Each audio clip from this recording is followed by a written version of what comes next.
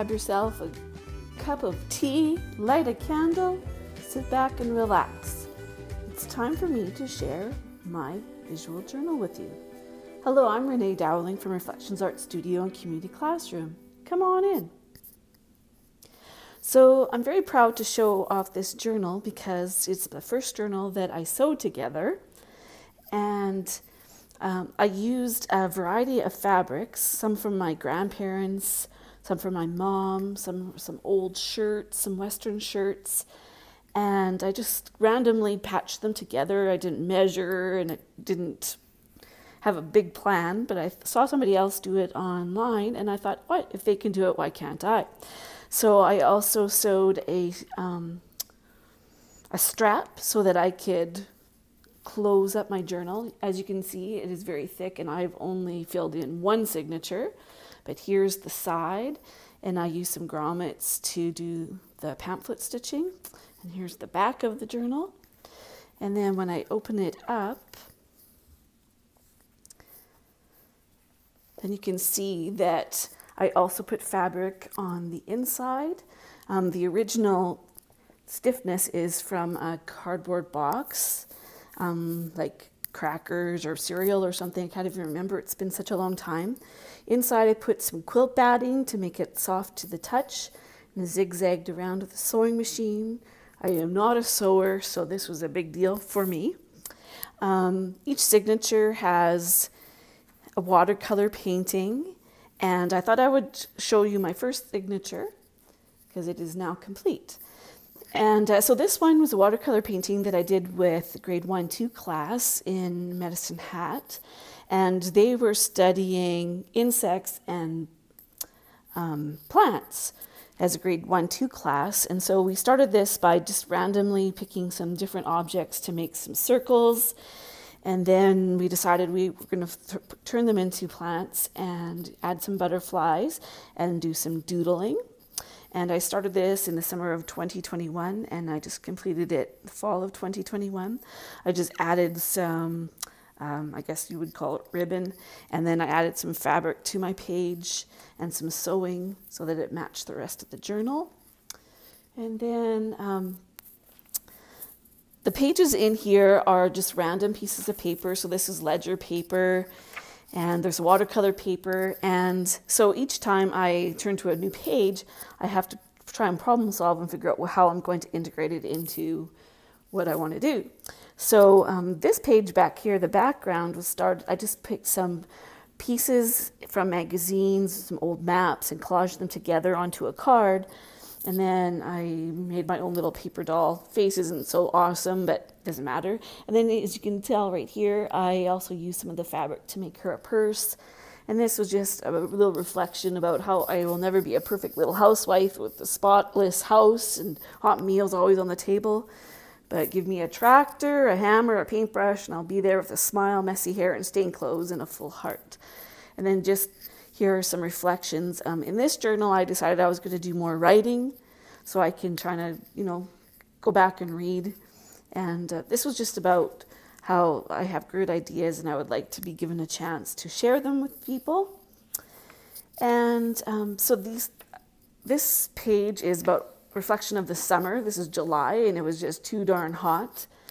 And, waking up in the morning feeling hot, going to bed feeling hot. And so what I did for this little journal card was I, again, started with some magazine pages and then just gave myself a time limit. I think it was like 3 minutes or something. And then I had a background already created. So then I decided to add, there's some burlap here and some cheesecloth, some musical pages. And then I just added a little watercolor painting of myself sweating. And the first sentence is, I feel like my skin is going to melt right off my body. That pretty much summarizes our summer in southern Alberta. And then on the back, I decided to go outside in the nighttime when it was a little bit cooler and decided to draw my backyard from the perspective of my deck. And it's added some pen and ink and then just wrote about the experience. And this background page is just an old grocery bag, and I took a stencil and put it underneath and used a like stays on ink pad and just went back and forth and then got all of the different textures. Just added a little band of watercolor paper so I could stick my little journaling card in. This is sort of a new style for me, and just kind of showing the background. I'm trying to show more white of the page, in this case brown of the page, and I used an old music book and a little stamp from some postage I received, and just tried to keep it really simple with a few rubber stamps. And then on this side I did some different designs, and it ended up irritating me because I put a band across and these cards were going to stay in there, but every time I opened up the book they fell out, so I decided to glue them down. And this is just using some old playing cards, and I glued some paper down and then used some rubber stamps and just reflected about being able to go out for Canada Day and having freedom with no restrictions and no masks. Just some things reflecting about the unmarked graves of the residential students that were found, and just some other observations. And then on these pages, I decided I wanted to just be free and do some abstract paintings. And so I started off, again, this background is some musical notes, and I decided I wanted to reserve some of that. But first I did gesso over top, and then I taped around the outside.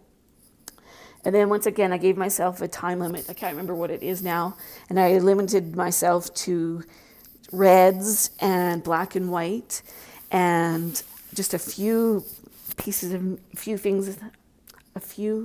types of media, and set the timer and then went to it. So my objective here was to try to create some contrast. So light against dark, thick next to thin, repeat things in threes to lead your eye through. And even though these things look abstract and kind of willy-nilly, there is thought put behind them. And so here's another one. Same idea with a limited palette, black against white, thick and thin. This time I decided to add on some journaling, and it's just kind of for texture and to add interest. And it's not important what it says, but I do read freedom and vaccinations kind of things. So, and pandemic in there. 1867, that's when Canada became a country. So I like to kind of sit down and put random numbers in of it, and it might be relevant to the date or relevant to me. And you can see on the side here, I've also went around with my sewing machine. And that was before I even put the page into the journal. And also attached some of the fabrics from the front cover. Here's another mixed media abstract, and again, just trying to work with darks and lights, thick and thin lines, not thinking about it too much, and just, again, a limited palette. Here is a quote that I found: "I have the power to create change." And so on here is a little bit more complex than the previous pages. Again, there is a dictionary page behind here. So I try to use things that I just find around the house. And again, a mystery number relevant to me. And because all the pages are different sizes and different material, I have to try to figure out how to incorporate that. So I decided to just continue this page here onto the next page. And when you flip it open, then we have totally a different color scheme, just kind of simple. This page, I didn't have an idea when I started what I was going to do. And then I realized that this dictionary page had all the words that started with man. So I put, did you ever notice how many words in the dictionary start with man compared to the word woman? And I did a little search on freedictionary.com, and they counted 1,642 words start with man compared to 44 start with woman. So just kind of a thought for the day, using some old art that I had made on watercolor paper and sewn around. Just kind of real simple, real fun, and just a little bit of washi tape. And then we finally were able to go to the movie theater, and this was in August. So I put down we went to the Jungle Cruise, and I put my ticket down. I was so excited to put it on there. And then when I used my heat gun, it turned black. So then I had to try and deal with that. And then I thought this little fortune cookie quote was relevant to the movie, Romance is About to Blossom. And it was just kind of, and there's a little bit of fabric again from the front cover that I incorporated in here. Did a little tiny journaling, but not much. And then turning the page, my granddaughters were able, or my family was able to visit us from California this summer, so I was all excited. And so I used a photograph that I took of the first day when they came. We did art together. And I did a photo transfer onto the paper. And then I just decided to write little quotes about my youngest granddaughter. Last time I saw her was when she was 1, and now she is 3. So I wanted to capture the moments. And then so I did a little watercolor painting of her with a little bit of pen and ink. And I always challenge myself not to use pencils, so it is what it is, and that's how it turned out. Then I just did some little text boxes and wrote down some things that she liked or she could do at age 3. And here's some quotes. And she loves turquoise, so I used that as the color. And she loved our kittens and couldn't keep her hands off of them. So there's a little design that was on her little t-shirt. Just wrote down, we sang Little Green Frog together while we kayaked, and just nice special memories. And then on here, I decided that I wanted to do some more journaling about my summer so far. So I put, my nickname for my sister is Nene, so I put Nene's Newfangled Notables. Just the little text boxes again with little shadows. And I wrote down things that were noteworthy about the summer, some special things that happened, put a little pocket. We were able to go to the rodeo for the first time in 2 years. So I put that in there. And as you can tell, the ticket is thermal printed, and when I added the heat gun, then it turned black. Wow. And again, a little Chinese fortune cookie page, or a quote. And then I just put down here some new music that I found, or new artists, some new things I tried for nutrition, some new nummies for recipes. And then again, a little bit more nostalgic narratives of occurrences in August. And then here, people were starting to question things in the government and whatever. So I just put down, what is happening? What should I believe? What is real? And then put this giant bunny and these little people. And again, believing what you see. Is it really real or not? And at the time, Medicine Hat had 526 cases of COVID. And then on this page, just a fun little page, I got a brand new paint set with metallic paints. And I started this little kitten with my granddaughters, and we just collaged papers. This is just using maps. And I just wrote about how cats challenged my brain. And this is just a page that was about gratitude and just keeping things really simple.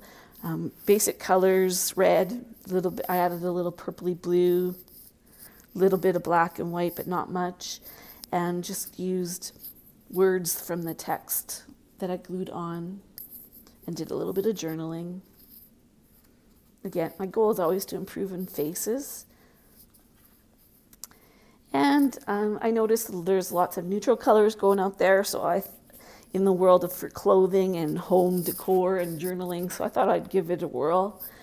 And this page is, the background is a page from a book that my husband's grandfather wrote. So I decided to do this page about the grandfather.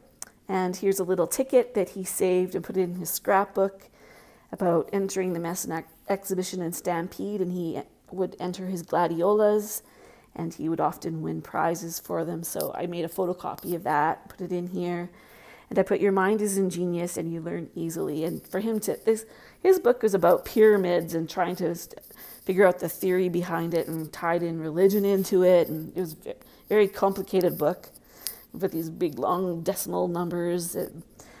So I just did a reflection about him, and this drawing here is from the front cover of his book. And then I also have a little pocket here, and it shows a picture of his garden and what he wrote in his scrapbook. And then I did some journaling about him and his personality.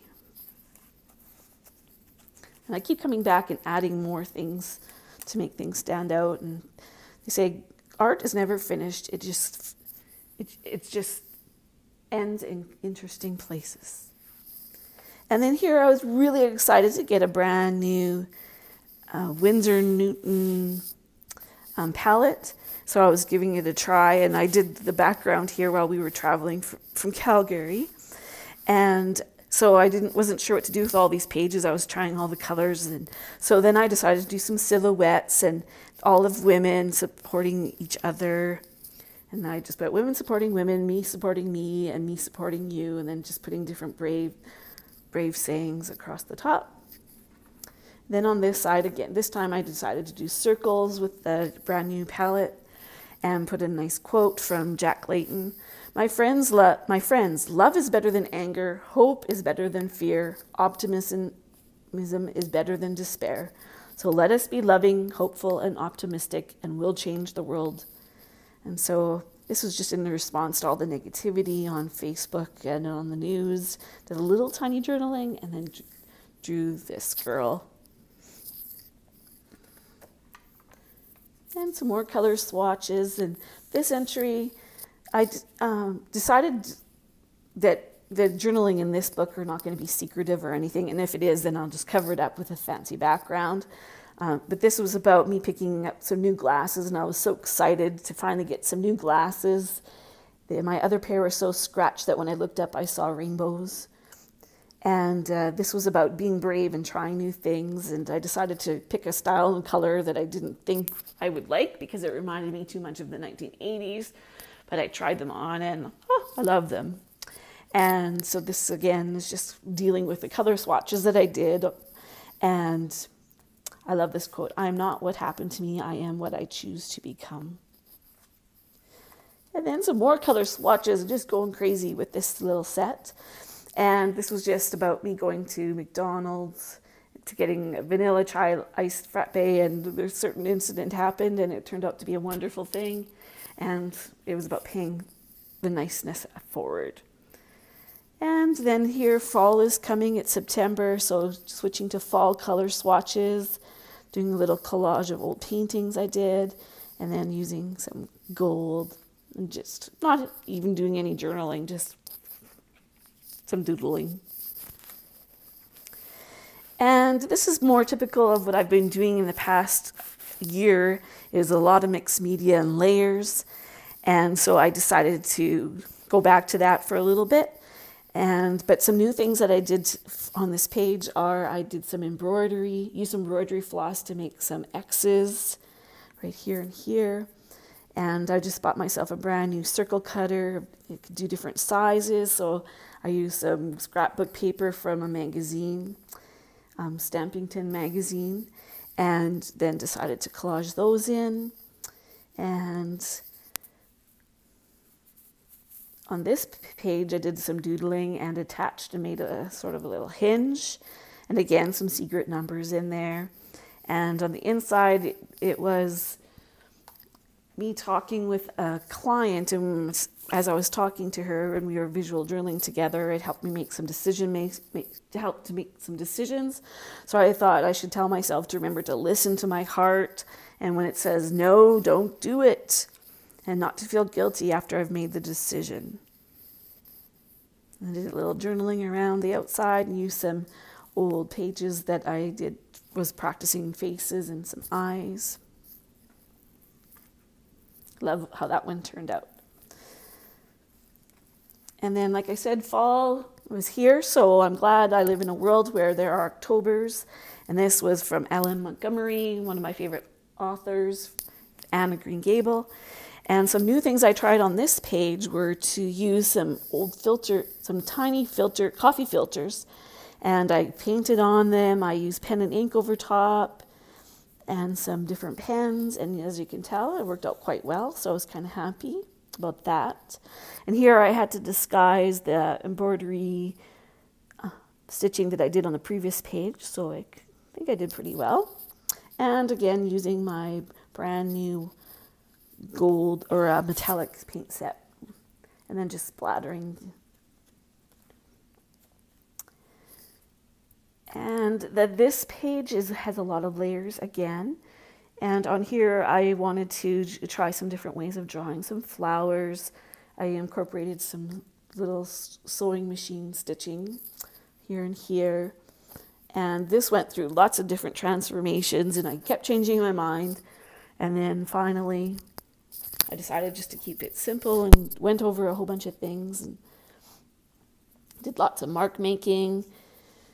And I added some tissue paper that I had written on for journaling. I didn't want to remember everything I wrote, but just certain key words.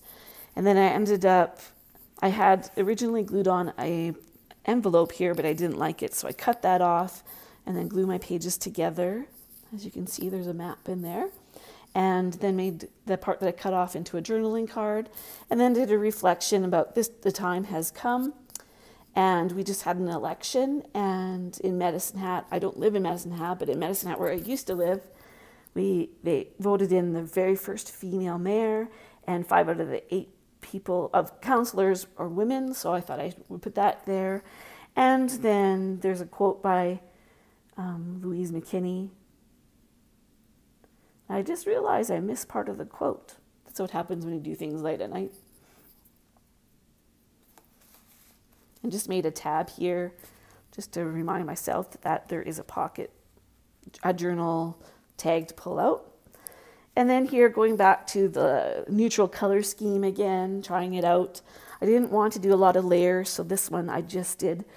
I took some end papers from books and glued them on. And then I decided I wanted to draw. So this is a cottonwood leaf that actually fell on my page as I was drawing. So I actually drew it.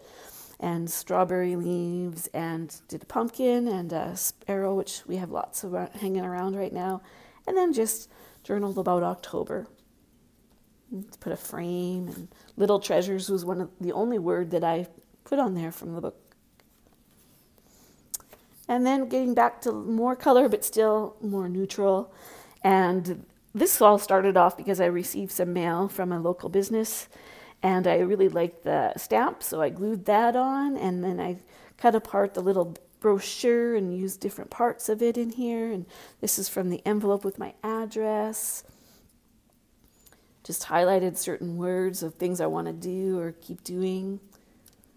And again, here's the coffee filter flowers that I did.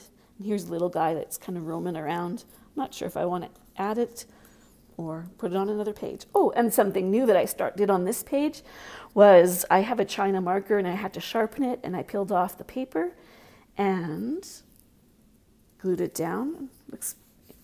Added some more calmer spaces. So again, having contrast, busy, not busy. And I drew myself pen and ink and added some watercolor paper, and it was watercolor, and it was fun to try to mix the color that was there. And then because this page is smaller than the others, then again integrating the previous page into this page. And this is about simple pleasures in life, things I love. Included, I found, as I was digging through my papers, I found a note from my granddaughter. She wrote, "I love you," and did this little cat picture. So I had to put it in there and did a little painting of a person. And then when some kids were out, we were talking about different styles, and they wanted to do trees. And we were talking about how things don't always have to be realistic, and the more abstract things are, or more free and creative, it's more interesting. So I decided to draw a tree like this and to put some little carrot people, incorporated my usual glitter at this time of year. And I took Arnold Schwarzenegger's quote and made it my own. Creatively, the worst thing I can be is being the same as everybody else. And then I was just practicing doing some different greenery. This card has some embroidery stitches from a sewing machine. Some little gold pens. I like the simplicity of it. And then on the back, I decided to, once again, just glue in a practice page. And then I found an old date book from my dad's stash at my mom's house. And so I tore out some November pages and added some lines. And then added a stamp from Maud Lewis, a Canadian artist. And I saw her movie called Maudie, and I just love it, so I put it on there. And the little quote that was relevant to a discussion that we had that day. And then my aunt saved me a stamp, so I glued it on here, and I just did a little itsy bitsy watercolor painting, and I love this, I Kiss You, so I thought I'd put that there because there's a little couple. And then this is just a memory of a decoration that I made last year, and I sold it, so I made a copy before I sold it and included it in here. And so this is just an old painting that I started last year, and then this year I added the little bunny rabbit and little star and of course some glitter. And I was going to turn this into a journaling card, but then decided just to put in some puffy wallpaper and just call it done, but did the journaling on the side here.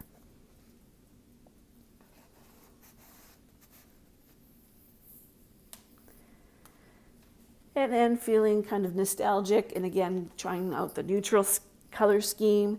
And so this is a reflection of Remembrance Day, and I wanted to try doing some watercolor poppies, and then decided to do the journaling in the background about it. And then just rubber stamped We Remember. And there's a little ticket from the museum in San Francisco that I went to, and the date where I went. And then I just put random words about things that people did during that time. They reused a lot of things. They were asked to save, like aluminum foil and stuff like that, pitch in and do their share to help the war effort, ration and sacrifice. And I was thinking about all the grumbling people were doing about having to do certain things right now because of the pandemic, and I don't think they would have done very well during war times. And then I just included some pictures of my grandfathers and my husband's grandfather. They helped in the war effort in their own way. And then these are some these two are modern day pictures. This is of the cenotaph and Medicine Hat. And I took this photo of soldiers. They were all clasping their hands behind their back, and it all looked like they had hearts. So I included that. And then here's a vintage photo that I found at an antique store that I just put in here. And then just getting to the end of my signature. This page, I didn't want to do a lot of layers again, so I decided I was going to just write down some more people that I've discovered on iTunes that I've downloaded. And then I decided I felt like drawing, and I kind of put this lady being carried away with wings by her music. And I started playing piano again and having to reteach myself the notes for my left hand, because I used to be an organ player. Now I have to read notes for my left hand for piano. And so just kind of was excited that I was back to playing piano again, and then decided to make, this is a little doily and an old map, turn them into some clouds, and there's some old wallpaper again. And then I've been doing some more just real simple watercolor paintings and some carrot people. And then, as you can tell, I have little couples in a lot of different paintings, and that's because we're empty nesters now. So I put an empty nest does not mean an empty heart. And as you can tell, use some different metallic paint. And there's some stitching around the edges here. And then this ends the signature, and then this is just the back of the painting that I had on the front cover. And so as you can tell, I do a variety of styles and try different things, and I'm not married to certain style or certain colors, and I like to try new things, and I kind of get tired of stuff. And I know some people, like, they would have an entire visual journal just dedicated to abstract and vintage and all that, but this is who I am. I'm an eclectic kind of person. I love all different kinds of things, and so that's what I wanted my journal to be. And this one was more personal journal than my other ones, because a lot of them that I've shown in the past, they have started off as lessons with my clients, and this one is just, I'm trying to keep it just about me and not about other people. So thank you so much for coming into my studio and seeing my visual journal. I'd love to see what you think. Just put a comment in the comment section, thumbs up if you like it. I'd love it if you'd follow me and help my audience grow. And I'll see you soon.